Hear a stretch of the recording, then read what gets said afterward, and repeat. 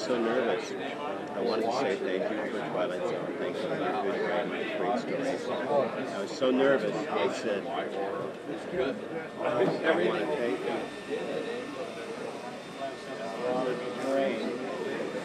you. So Night Zero is a post-apocalyptic photographic novel shot here in Seattle. Everything's locally done. As you can see right here, it's all done, so it's photography, but we do it with a special style called HDR tone mapping, where it gives it an almost painted look. So we do all of our whole comic is all done in this style, and so everything's hyper-realistic, as you can see here, and we release online on nightzero.com as well as in printed form right here at Night Zero. We've done several different photo shoots also, promo photo shoots, so if you've seen these, you might have seen these online.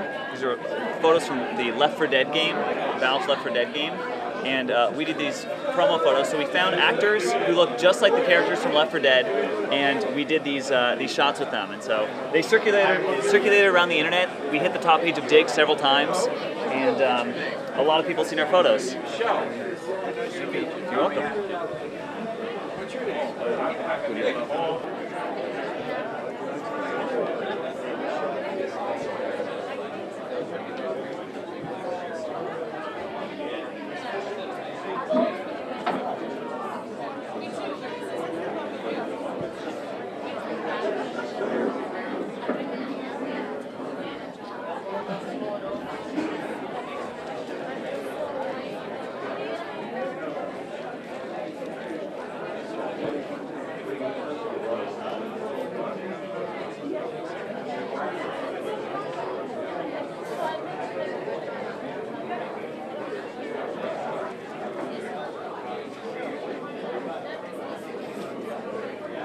Threshold and Javen. It's Brooke Lewis here at Seattle Crypticon 2009. Check out my Scars Magazine centerfold and interview.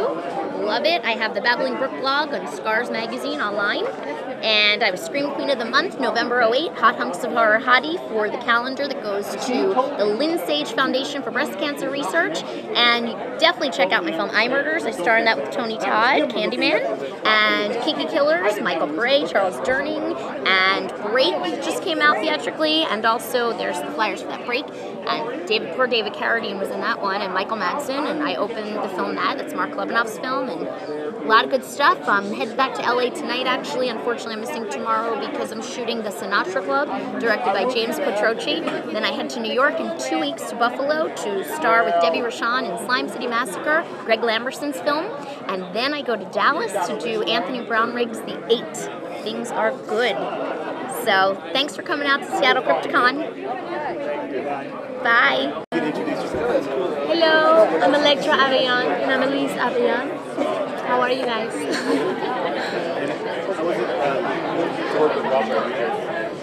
Well, it was great. You know, he's our uncle, so it was like working with family. It was hard to get used to in the beginning because it was like, call him uncle everywhere we went, and he's like, no, I'm your director right now, so follow direction. Yeah. But it was cool. It was working with family the whole time. It was great.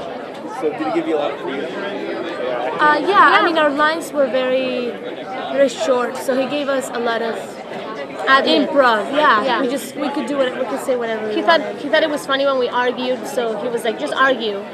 So he made us argue the whole time and filmed us, and he thought it was funny. Yeah. So what's your upcoming projects? Ooh, well, one of them is this one right here. It's called The Black Waters of Echo's Pond, and it's amazing. And another one is called Pear Blossom, and that's her project. That's my project. And there's another one that we are doing right now that I can't talk about. We can't talk about. Middle of pre-production. It's pre-production, so it's a surprise. Yeah. And there's 2 comedies coming out that I just produced and acted in, so not another movie, and Scout's on. And will you be shooting on film or digital? Film. No. I don't know. That's a director's choice. Yeah, I can't. I just asked like what the Robert Rodriguez is so much into digital. Oh well, I can't tell you who the director is, so yes. Sorry, that would be bad if I said it. Yeah, it's a secret. Thank you. David Well,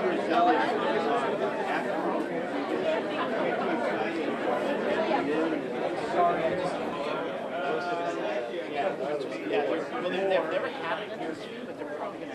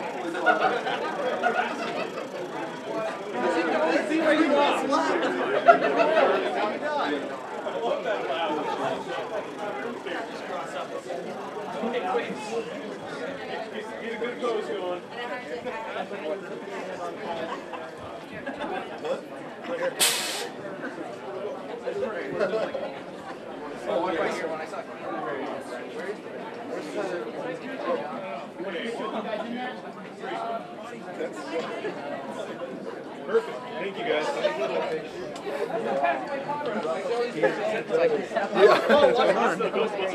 Creepy clown, but it's in the upcoming film. Oh, okay. Huh? Okay. There you go. That might be my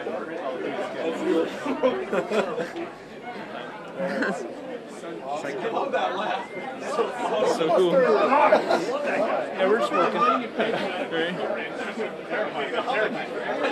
I just want to get it recorded. Did you make that or did you buy that? That's the coolest thing. That's awesome. Is it good? Wait, how do you tell if it's without going to the play button?